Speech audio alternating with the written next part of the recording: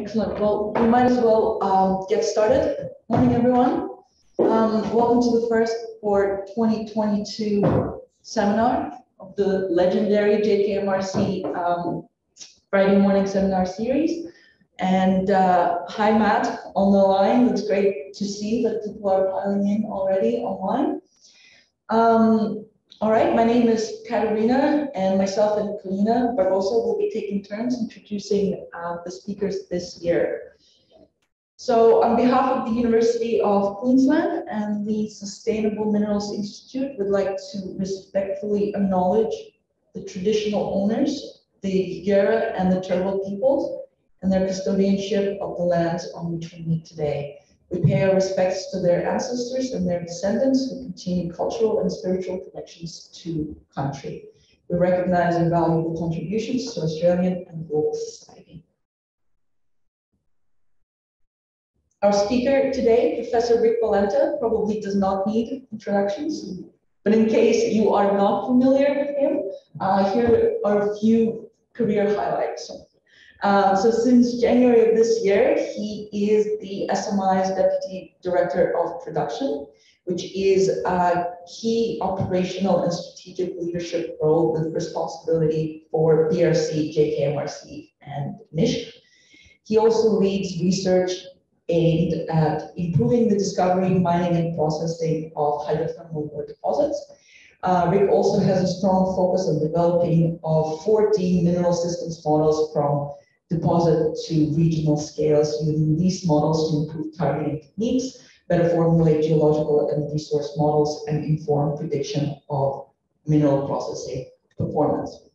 Trained as a geologist, Rick worked for a short time in petroleum exploration for some reason in Western Canada before coming to Australia to complete a PhD on the George Fisher zinc-lead silver deposit in the Mount Isa region.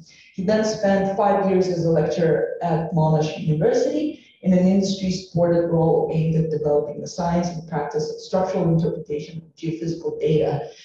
Is this the origin of Monash Mafia? Good. Rick then spent over 2 decades in industry roles, including chief geologist, chief operating officer, and multiple CEO roles around the world. And companies and exploration teams under his direction have been involved in a significant number of mineral discoveries of copper, uranium, and gold. And he has been with SMI for the last 5 years or so. So today, Rick will be presenting on Queensland's critical minerals potential, the new economy mineral compilation, research aimed at discovery and extraction of critical minerals in Queensland, and mineral system-based prospectivity analysis for a range of new economy minerals. All right. Thanks, Katerina. Oh. That was a long introduction. Was it? So I'm going to start today by actually talking a little bit more in general about the critical minerals research that we're involved in at the SMI and with our partners, and I'll refer to some research that we're not involved in a general way as well, and then move in to talk about the new economy mineral compilation, which is something I've been involved in working on along with Paul Gow, Katerina, Karen, and others really. So I guess what I wanted to start with say, why are we hearing about critical minerals all the time? I'm not going to spend a lot of time on this because I think a lot of people are getting to the boredom threshold on hearing about why we're worrying about critical minerals, but there's some really obvious global trends that are driving this. One is decarbonization, new and different commodity requirements that are really being put in place to meet some of the climate change threats that we're experiencing. And that's leading to an increased mineral demand, due to population growth, decarbonization, and other factors. That, of course, requires us to find new deposits and also exploit deposits that we don't know how to exploit right now. And of course, we're all aware acutely right now of the geopolitical factors that are affecting world mineral supply and networks. And those geopolitical factors are becoming more and more serious. Through complex ore bodies, you would have heard me say quite a few times probably that one of the other big challenges and it extends to critical minerals, is the fact that a lot of the mineral supply is locked up in complex and multifaceted challenges. And there are increased thresholds from the point of view of societal permission, but also investor activism and environmental standards that make it more and more difficult to put ore bodies into production. But on the critical mineral side of things, the other factor that's happening that's not a global one, but it's a national one, and it's something that does extend to quite a few other countries, is this sudden recognition that we really need to get ourselves up to speed on critical minerals. And in Australia, there's a critical minerals facilitation office whose vision is for Australia to become the world leader in critical minerals from an exploration, extraction, production, processing point of view. And their goals are to attract investment into the sector, to spur innovation into the sector, and invest in infrastructure that will allow us to meet those goals. Just another little preliminary. This is the latest Geoscience Australia periodic table of the elements, with the red boxes being the ones they consider to be critical. So of course we've got the rare earths across the bottom here, and a few other significant ones. Lithium we would have all heard about, vanadium, very topical in Queensland, as our gallium, indium, and tungsten. So I mean, every country has a slightly different critical minerals list because it's what's critical to them, how much their domestic supply is, what their requirements are, and so on. But this is Australia's one. So what are our key focus areas? Because you can't do everything. So the key focus areas for our research are ones I've listed here: find the critical minerals to meet future requirements, to develop new and sustainable mining and processing approaches, to explore alternative supply sources. This little icon's might have to explain. That's a bacterium in a plant. There's a tailings dam to develop products that meet the needs of downstream industry, and develop innovation to foster that industry. And another one that a lot of people overlook is to understand and address potential unintended consequences of this enormous rush to decarbonization that we're being forced into carrying out. And what I've listed across the bottom here are some of the groups that are supporting our research. And the biggest icon of all there is the Geological Survey of Queensland, Department of Resources, because they're really the biggest supporter of a lot of the research we're doing. But we're also doing work with Geoscience Australia. There are now, as of this year, we have 2 ARC grants to people who are involved in this research, one DECRA and one Discovery grant, as well as some companies. We're working with a 3D modeling company, a Euclidean, Chronomet, and support from Mets Ignited.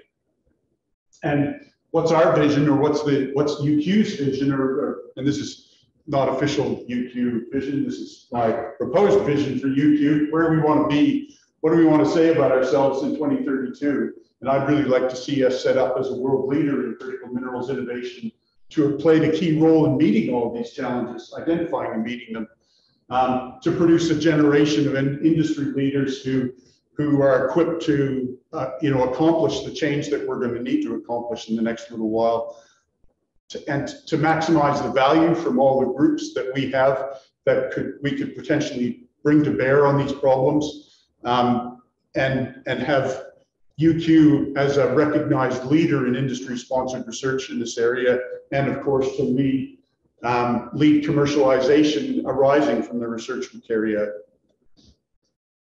So I'm just going to go through a couple of examples, starting with the finding part. So we have three different projects I've highlighted here. The Queensland New Economy Minerals compilation, that's being led by Paul Gow, though I spent a fair bit of my time outside of hours last year working on it as well. The Northeast Queensland Mineral Deposit Atlas, and we actually had a 2-hour webinar with how many, 11 or 12 presenters yesterday in conjunction with the GSQ relating to Northeast Queensland, and from what I understand, it went very well.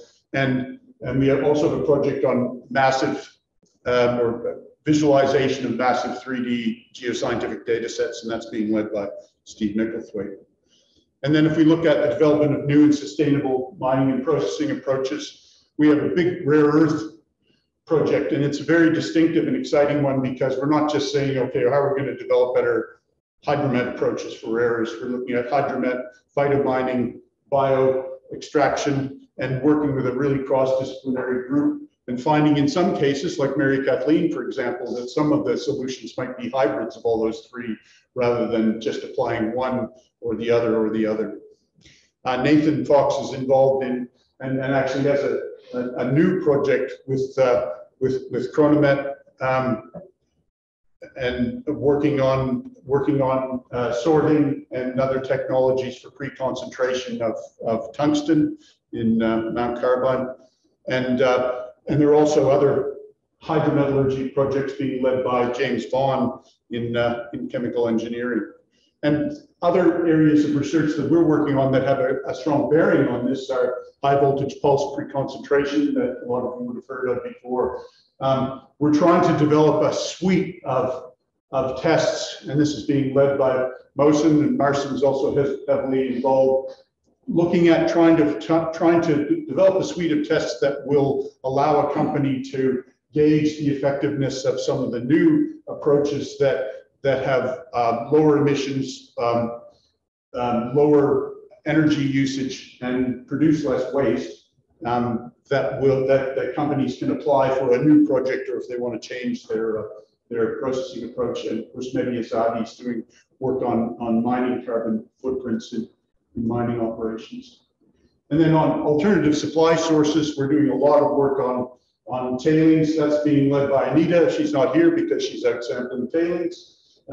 Working on Queensland's mine waste, and that's been going on for a couple of years. We've just started a project with Geoscience Australia, leading the mine waste and sampling module for the Exploring for the Future program, which is a new program that started last year with Geoscience Australia, and some case studies as well. I'm showing, just highlighting one from Anita Barbarga Fox there, and one from Mansour Draki.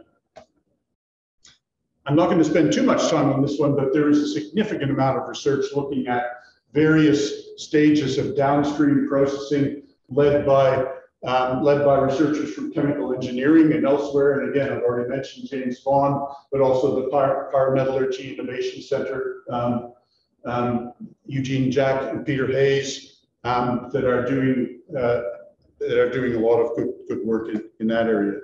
And then the other one I wanted to mention, which I think is very important, is a group of research projects, both of which are ARC supported, that are actually sitting down and thinking about the implications of the transition that we're going through from the point of view of biodiversity, and that's being led by Laura Saunter from Earth Sciences, and then the social and environmental complexities of extracting energy transition metals, which is again around mapping source risks and trying to understand, well, what's going to happen if we achieve this mineral supply in terms of the social and environmental biodiversity complexities, and that's being led by Eleanor Lev, who has a DECRA. So that's a bit of a look at some of the critical minerals related research that we're carrying out currently, and it's really, I guess, trying to fit within this vision that I'll come back to at the end of the talk.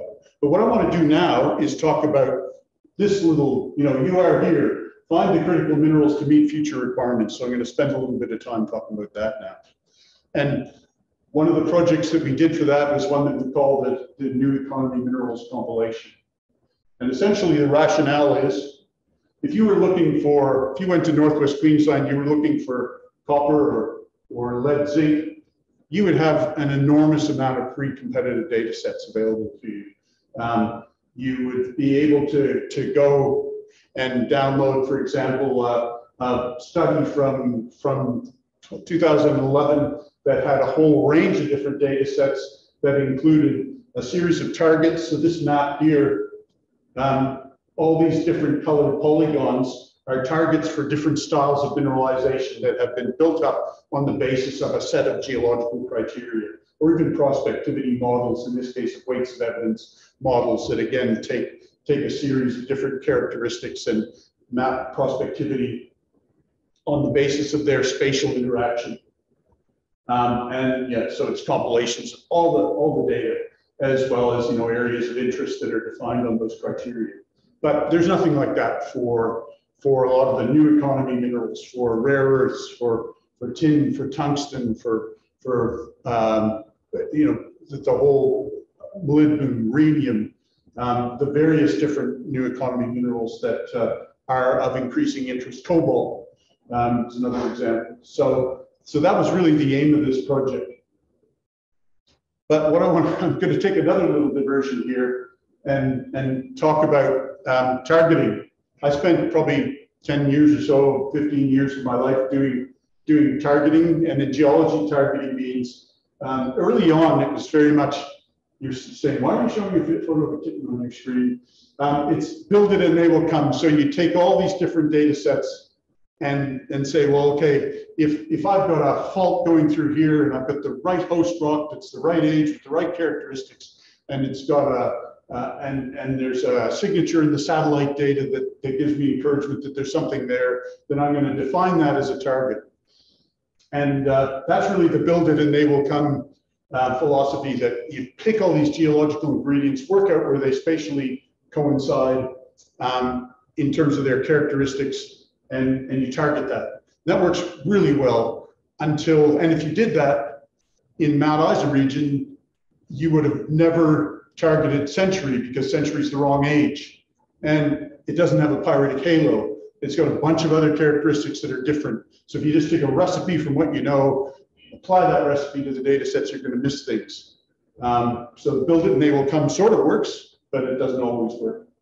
And of course, the other one is ready or not. Here I come, which is basically, and this also, I'm going to apply this to the Mount Isa region as well. So this map on the right here, we're looking at probably 300 kilometers from south to north. So it's a big area. It covers the whole outcropping area of the Mount Isa region. And that heat map is density of copper occurrences.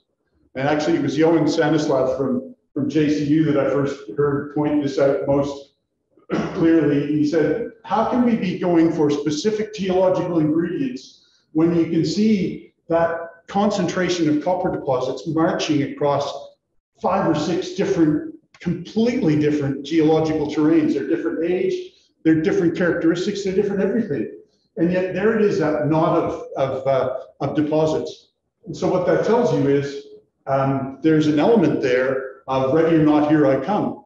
It's a process. So there's a high temperature copper bearing saline fluid at a certain age in this area. And whatever is the best site for it to fall out is where it's going to fall out. It doesn't have to be one single thing. It doesn't have to be a recipe that's exactly the same as the last deposit. It's a process model rather than a sort of ingredient model. And that sort of observation was, I guess, put into a paper in an AusIMM annual conference. I'm sure there are people who did this beforehand, but the one that's always quoted is by Leslie Glyborn, who was one of my sort of early mentors. I seem to have got a lot older, but she doesn't seem to for some reason. But in '94, looking at Australian Proterozoic mineral systems and mapping processes and thinking about how to take processes and map those rather than characteristics and map them. And that's led to a whole series of I guess, refinements and developments by the Center for Exploration and Targeting in UWA, a number of other groups around the world. The Geoscience Australia, Roger Skiro has done a lot of work on this in a few different areas.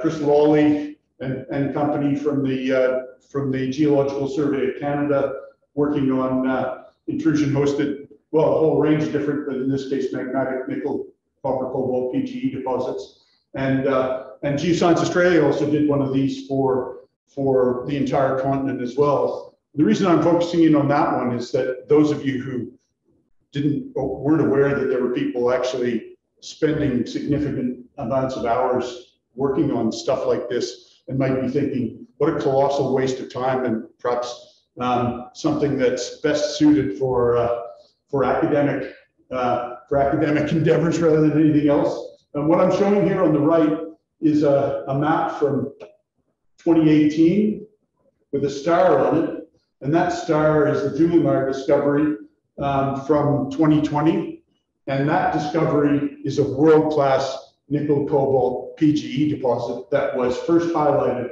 by that regional work by Geoscience Australia and David Houston. If you go to our GSQ UQ webinars, there's a webinar by Dave Houston there where he actually shows the results of an economic analysis that was done, placing a value on the work done in the Exploring for the Future program that Geoscience Australia led, doing this sort of prospectivity mapping. And essentially, that discovery has paid for all prospectivity mapping in perpetuity until the end of time, because it's not very expensive to do. And you know, the problem is you have to do it well. If you do it badly, you're never going to find anything. But of course, we did it well. So how do you break that down? What I'm showing here is a sort of a four-dimensional map. You think, oh God, here we go, study geologists.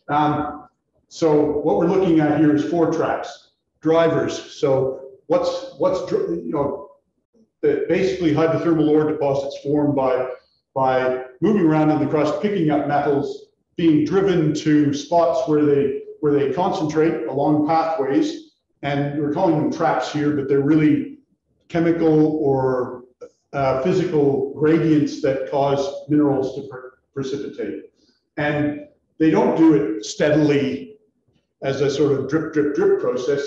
They do it in response to particular things that happen at particular times. So in the case of Mount Isa, for example, Australia, or the fragment of Australia that Mount Isa was sitting in, was happily drifting along. And then when you look at the apparent polar wandering path, it did a bumper car. Basically, it moves along and then slammed into something and changed direction. When it slammed into that something, that reverberated through the basin, changed the flow of fluids, and caused the formation of the Mount Isa deposit. So it's those sorts of time, those sorts of individual points in time that we have to take into account as well. So I'm going to show you an example of that, and I've sort of put Dr. Strangelove there to show this is really a journey into the deranged mind of targeting geologists. But what I'm showing here is all these different S's and D's and P's and T's are sources, drivers, pathways, and traps. So if we look at Ernest Henry, this is really a diagram talking about Ernest Henry. If we go to the bottom here, we're looking at the whole crust in the asthenosphere. So the crust and lithospheric mantle overlying the asthenosphere. What we see is that these deposits coincide with ancient crustal boundaries. They don't just form anywhere, and they also form often in areas, and this has been shown quite well recently, in areas where this boundary, the lithosphere boundary, changes in depth. So that's an important pathway.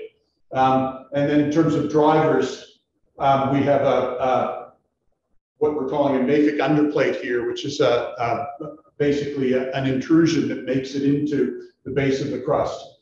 And if we go up into this diagram, which is just focusing in a little bit more, in terms of the source of the fluid, we have a metamorphic or basin fluid that's circulating through the rocks, driven by this granite intrusive, and there's an enormous voluminous granite intrusive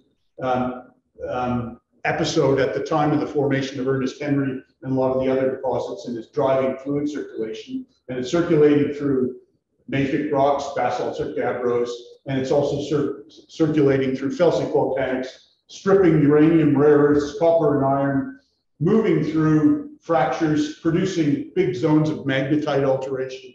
And as they get shallower and shallower, they're dropping out mineralization in areas of chemical contrast. So it's a redox contrast, oxidized fluid interacting with a reduced host rock, as well as competency contrast, where you're suddenly getting fluid focusing associated with permeability patterns relating to the competency contrast of the rocks. So the game that we go into is to take that sort of crazed conceptual model and turn it into something mappable. And we do that using data. So we've got mineral occurrences, we've got rock lithogeochemistry, so rock analyses, we've got stream sediment geochemistry. This is just showing drainage basins for Queensland. We've got geophysical data sets. We can invert those geophysical data sets to density and to magnetic susceptibility to make them closer to rocks. And then we've got some other, deep crustal geophysical data sets that tell us about that deep part of the crust that guides fluid flow. So, I won't spend too much time on this, but for the IOCG model, for example, we're looking on the right here at taking those data sets and saying, well, these are all the rock units in Queensland that have greater than 90th percentile total rare earth elements in the data set. So they're rare earth enriched. And if we've got fluids that are circulating that are stripping and concentrating rare earths, then that would be a good place to start to look for them. And then we take the drainage geochemistry, which is more of an indication of where potential deposits were, but also potential source rocks. And what we're looking at here is rare earths, light rare earths, and heavy rare earths. And this is just a really simple, the minimum rare earth value is a simple fuzzy end query, so it's basically saying if this red drainage basin here in Cape York is basically saying it's above the 90th. There's three standard deviations above the mean in every single heavy rare earth element. And whereas down here, what we're seeing is for the maximum, we're seeing that one of the heavy rare earth elements is 3 standard deviations above the mean. So we're using those sorts of simple manipulations of the geochemistry. I guess what you can see from this, without spending too much time on it, is that the Cape York area is very prospective for rare earths. And we're doing a series of lithological extractions rather than looking at the age of the rocks. We're saying, well, are they reduced? Are they oxidized? Are they competent, or are they incompetent? In other words, are they more ductile than brittle? And I expect you to read all this. I don't expect you to read any of it. This is sort of the broader range of thinking for a whole range of different, I guess, models for rare earth deposits, because there's more than one. So what we end up with, and I'll show you this on the online tool in a second, is this situation where, for iron oxide copper gold deposits like Ernest Henry, we've got drivers where we've mapped a series of different characteristics spatially that we think are representative of drivers of fluid flow and pathways, and that relates mainly to faults and deeper geophysical structures, sources which relate to rock types or other data that allow us to map potential sources for rare earths, and then depositional gradients that are causing rare earths to drop out. And part of those are detection related, the geochemistry, but then other ones are related to an interpretation of things like here we've got redox boundaries and I guess favorable chemical hosts for other reasons, and so on.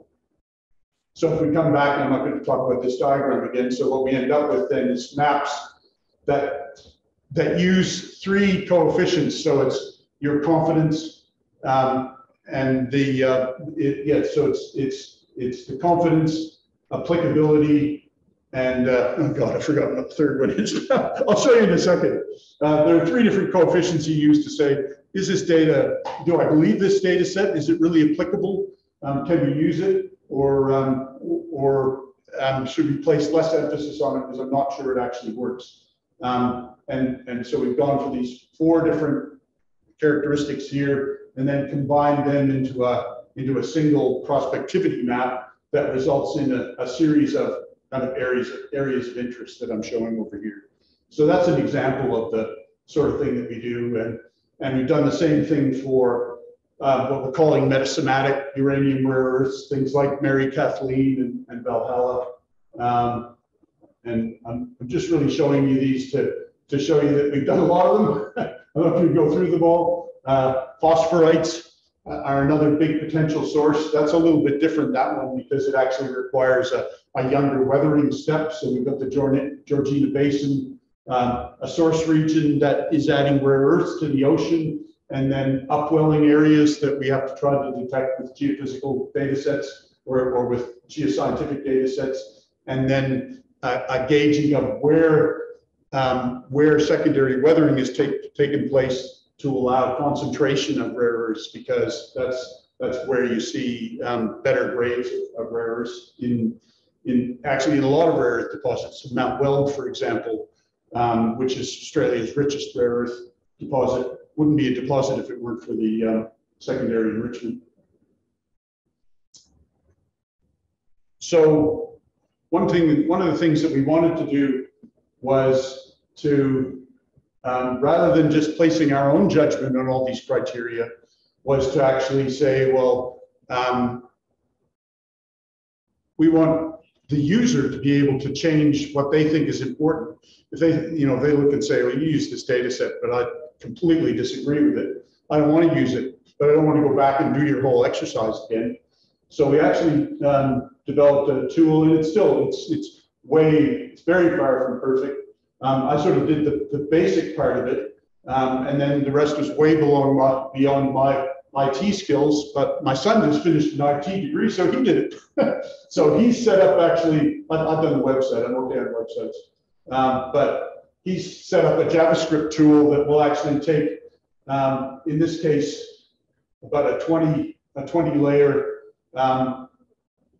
basically a 20 layer set of information relating to the various different criteria I was talking about, and then allow you to go over here and change the coefficients for the source, for the driver, for the path, for the trap.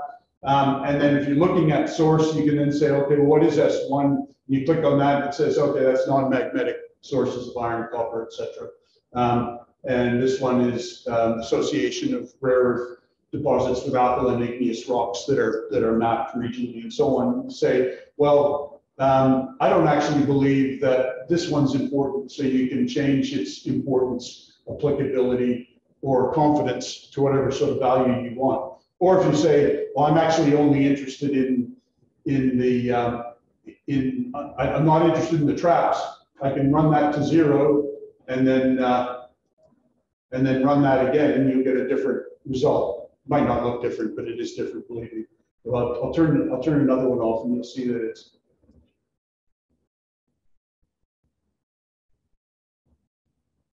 So you can see those are changed. It's pretty rudimentary, but at the same time, I couldn't find anyone who knew how to do it.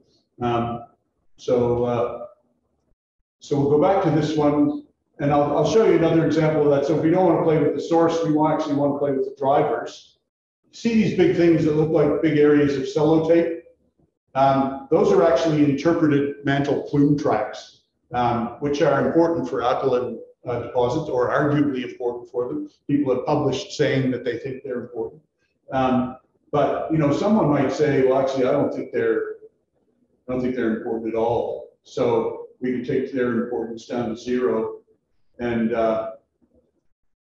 run that again. Oops, I've done the wrong one.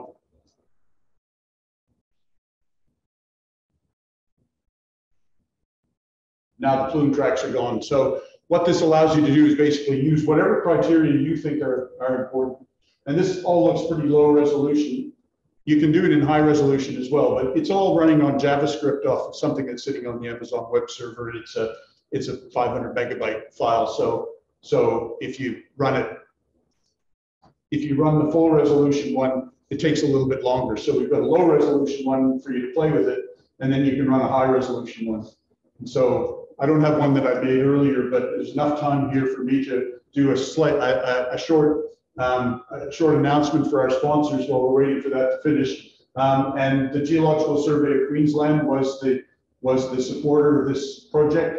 as I said, my son did the online thing. It was great fun working with him, and it was based on open source code called GeoRaster from Valenta before. So, and you can see now that when you there's a better resolution version of that now that you can continue to play with if you want. But oops, zoomed out too far.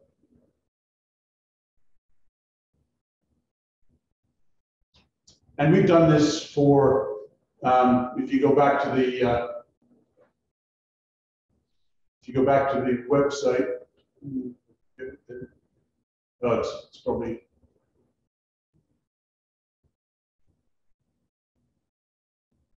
we've got 10 up there now. There's 6 more that have just been finished, so they'll go up. By the time we finish, we'll have about 25 different models probably that are available to access for anyone to play with. Okay, so I'm going to come back to the presentation now.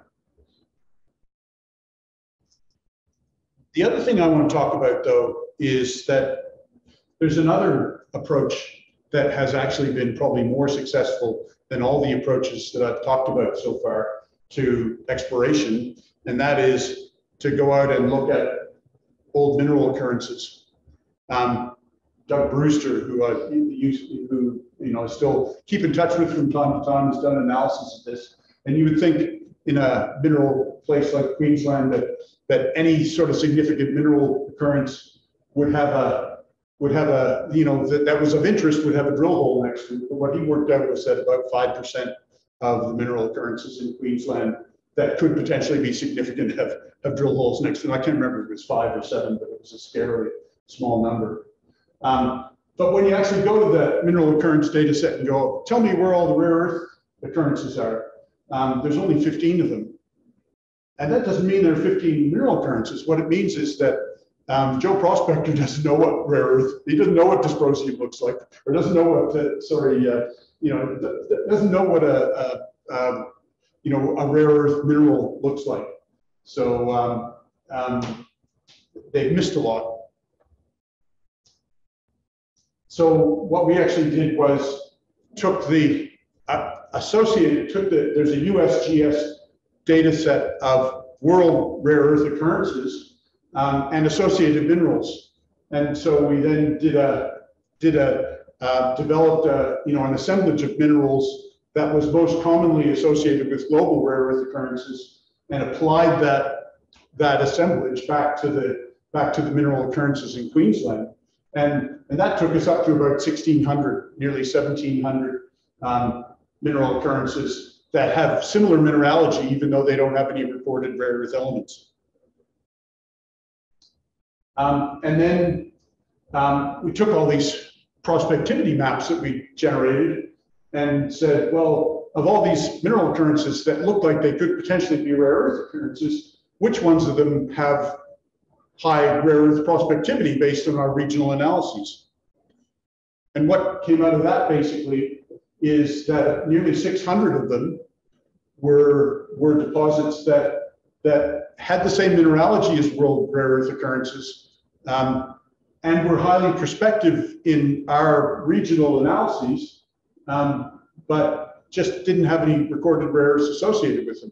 So if you didn't want to go through all that, the academic line of thinking, you could say, well, all these spots have potential for rare earths. I'm going to go have a look at them and see if they've got any rare earths in them. I'm going to take some samples and just and analyze for them. Because the other thing that I guess is reflective of the extent to which we're behind in rare earth and other new economy mineral exploration is that we have very few analyses for those elements in our regional data sets. It's almost all of our analyses are copper and gold and lead and zinc and silver and so on. So there are very few analyses. I mean, they're getting more and more now, but a multi-element with low detection limits.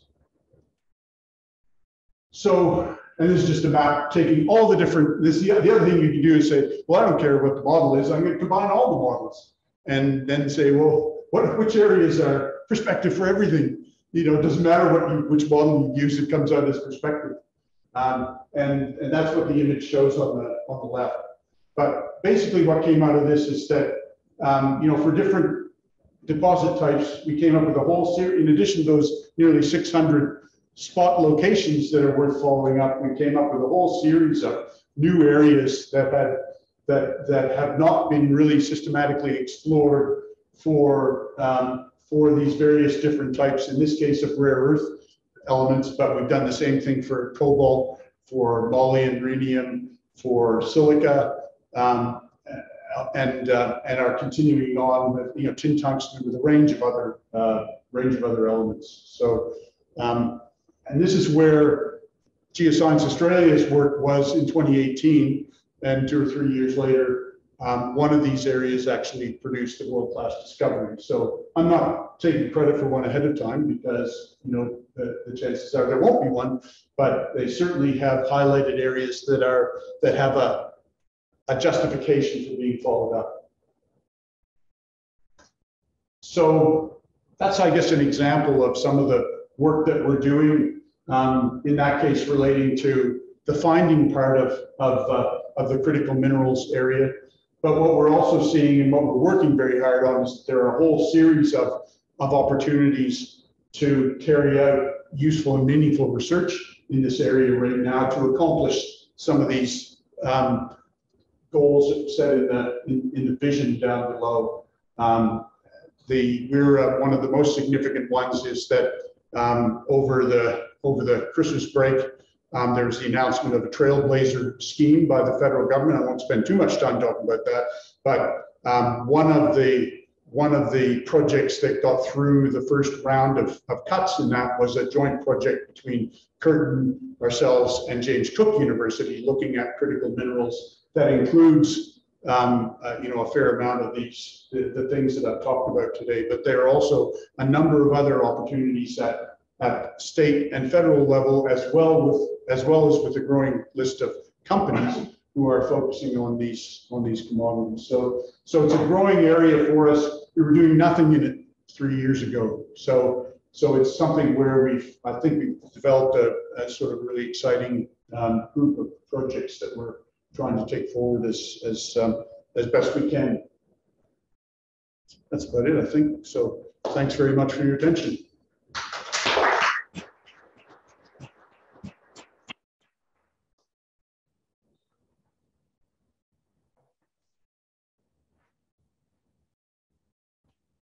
Do you have any questions from the audience?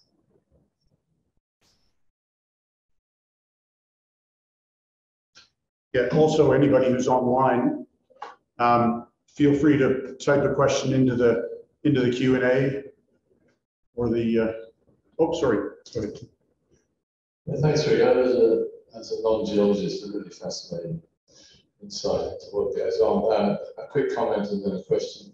The comment is I was greatly taken by your warning that it's very dangerous to simply look for the same formula all the time. When I was in the diamond business, that was a mistake the Beers made. They got really good at finding conventional kimberlite deposits in southern Africa, and they developed a technique which worked almost all the time, which did not work for Argyle, which turned out to be the only deposit that you could find by actually looking for diamonds rather than indicated minerals. And CRA, that didn't know how to look for diamonds, found it, largely by accident. So the question is, what happens next when you've got these fantastic tools in place, which is obviously an aid to the people who then want to look at the deposit and perhaps exploit it? Is there an obvious path for a junior or a major, for that matter, to come and take the tools and start drilling and doing what you have to do to develop a project? That's part of the reason that we made all, when a lot of these projects got set up with the Geological Survey of Queensland, to use that one as an example, we actually had a long look at the history of projects that had been supported in this area, trying to bring, I guess, academic knowledge to the business of exploration. And there were so many fantastic things that were done, but I think what we felt was that there was not enough emphasis placed on putting the information into a form that people could use and apply to their exploration, which is why, we did a lot of things like the atlases that, you know, we have these atlases that we just basically give to people where they're not, you know, they're not the highest level of science, I guess you would say, but what they are is a knowledge of what the characteristics are of different deposits in a way that, delivered in a way that people can use right away. They don't have to read a paper and say, you know, by this method, if you understood all this and had a spare couple of months, you could turn this into something that you or your children or your children's children could apply to exploration. It's much more like, here it is, I've spoon-fed this to you, or tried to spoon-feed this to you so that you can do your job, and rather than trying to convert my work into something you can apply. And that's why with the compilation, for example, you know, as soon as we finish them, they go online. All of the data sets are there for people to use in their own GISs, but they can also just go straight onto that online tool and do what they like with it. And really, you know, when you look at the other projects, they're all sort of trying to follow that principle of getting meaningful data into people's hands in a form that doesn't require them to do a whole lot of work before they can use it.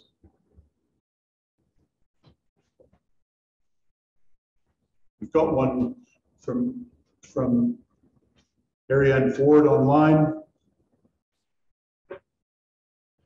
Thanks, Rick. Great talk. As an example, you have an IOCG mineral potential map that potentially has cobalt associated with it. How does the model differentiate between the IOCG systems that are cobalt rich and those that aren't? Is it the inclusion of a cobalt geochemical anomaly map? That's a really good question, Ariane. And welcome back to Australia as well after your stint in New Zealand.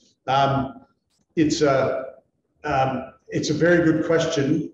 And I think we found this with rare earths as well, because we've got a cobalt focused IOCG map. We've got a rare earth focused IOCG map, and I guess it is around, you know, some of the differentiators. There are going to be some similarities in the model, you know, particularly pathways and drivers and that sort of thing.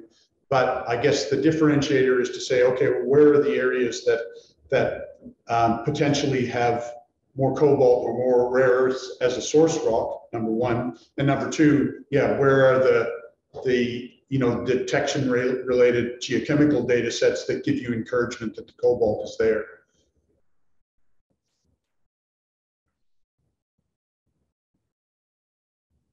Gordon?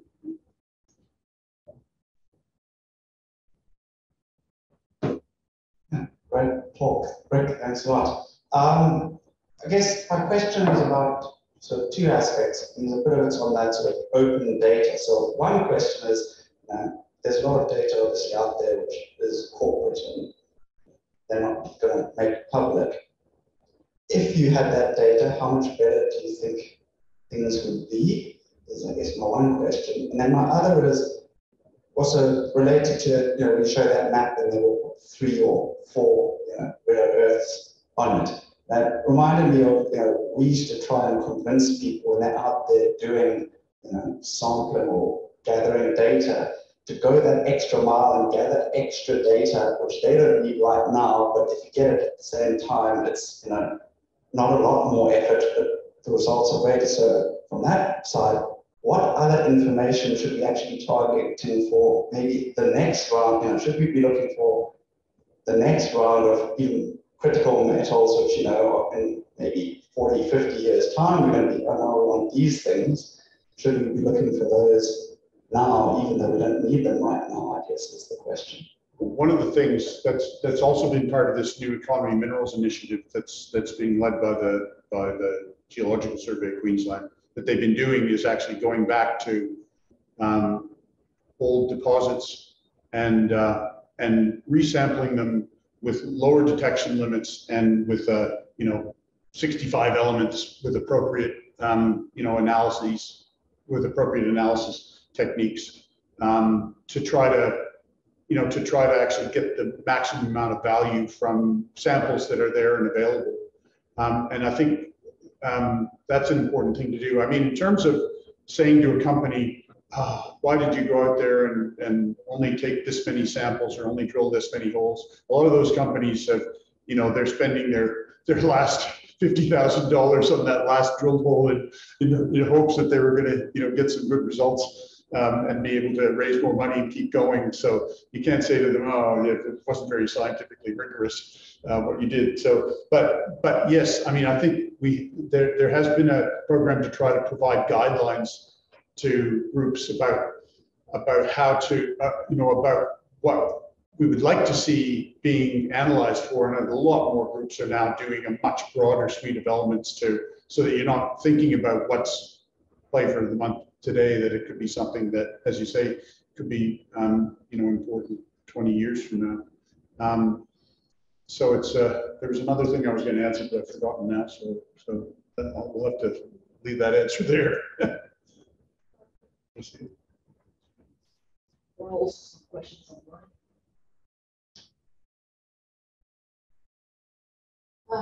Rick, Yeah. I have a question because we see that currently there are many companies trying to use these big data sets in studies using deep learning and stuff like that. But generally, the studies are led by computer scientists without the input from geologists.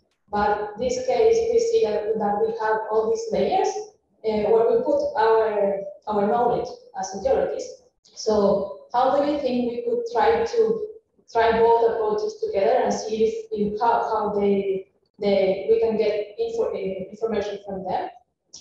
Because in the case of rare earth, as we said, there are many things that we don't know. So maybe in those layers we are not putting that information that we don't know, and maybe we can get it from just algorithms from material. It's it's a very good point. I guess we deliberately took a low tech approach. I think there's a lot of, I think there's a lot of value in machine learning in a whole bunch of different areas. But one thing it won't do is create data where there isn't any. It just won't do it. Or if it does, I wouldn't believe it because it will create a pattern based on the patterns it's seen elsewhere that may or may not be right, but it may not be helpful in that case. But that doesn't mean that there's no value to it, because there's a huge amount of value. But the approach, I guess, that we took was much more, and I should say, and I think I already said, the one that I showed today was stolen from Geoscience Australia. It's one that they published in a lot of detail in their regional lead zinc targeting exercise that resulted in a spectacular success. And the thing I like about it is, as a geologist, I can think about importance, applicability, and confidence. I can't think about how the CNN was set up to come up with an answer and then interrogate that answer.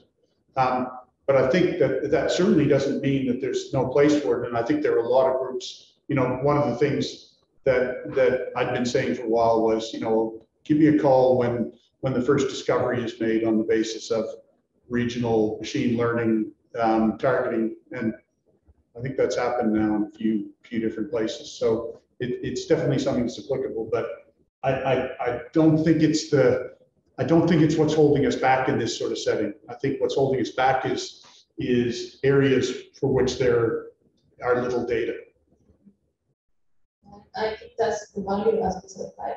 We can change the criteria according to what we want to see. Yeah. In material learning, you just put your data, get something, and probably sometimes you don't know what you're using.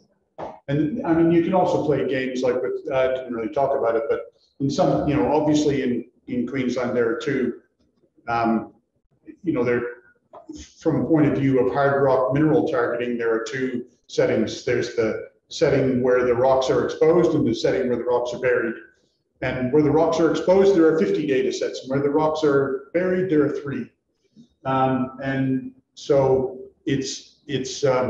you have to apply different criteria. And if you're applying a criteria where you're applying criteria based on 50 data sets, but you've only got 3 data points in the covered areas, then they're always going to come back as low prospectivity. So in some of the exercises that were more focused on, I guess that had larger amounts of data, we developed different criteria for buried and exposed areas. So, got another one here online.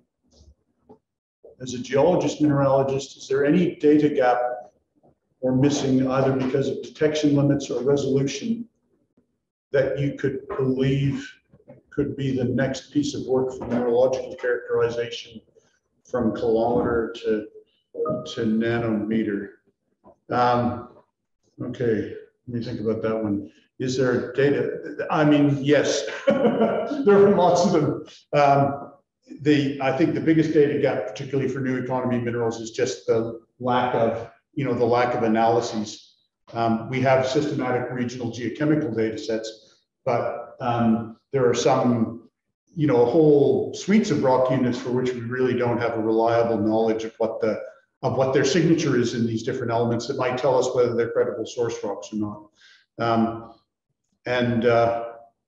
There are when you get to deposit scale, some of the work that has been carried out as part of the program in the Mount Isa region over the last 4 or 5 years has developed a much better idea, and some of this was led by University of Tasmania, and some of it led by James Cook, and we were involved in that as well, and of course the GSQ.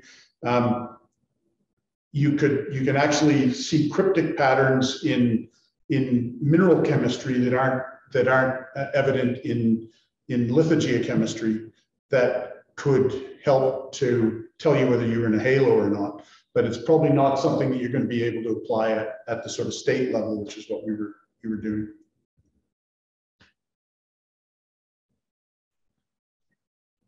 Is that all of the questions online? I think so. I don't see any. Let me just check and make sure. I think there was a raised hand earlier as well. It's not there anymore. There's nothing in the Q&A. Yeah, the chat ones, I think there were lots of nice compliments.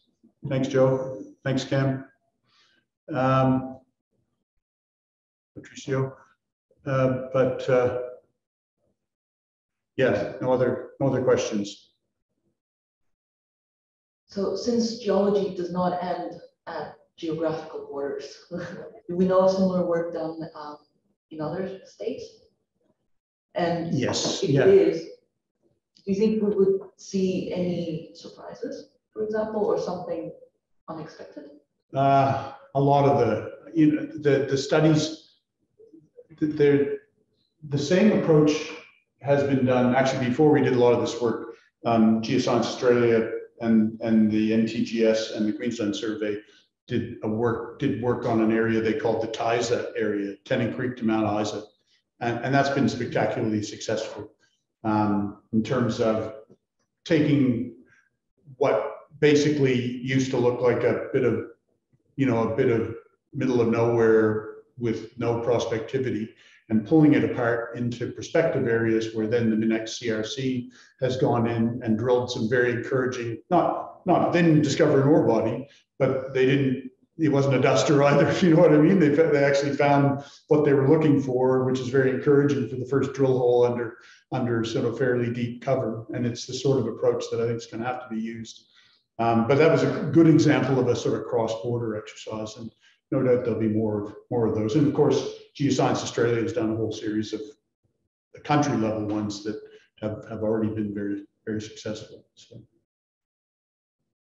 Fascinating. Thanks, Rick. Thanks for a fascinating presentation. Please join us next week when we have another fellow SLI colleague, Dr. Artem Golev from the Center of Mine Land Rehabilitation, and he will be presenting on Valley's tailings and sand project. Great. Thank you.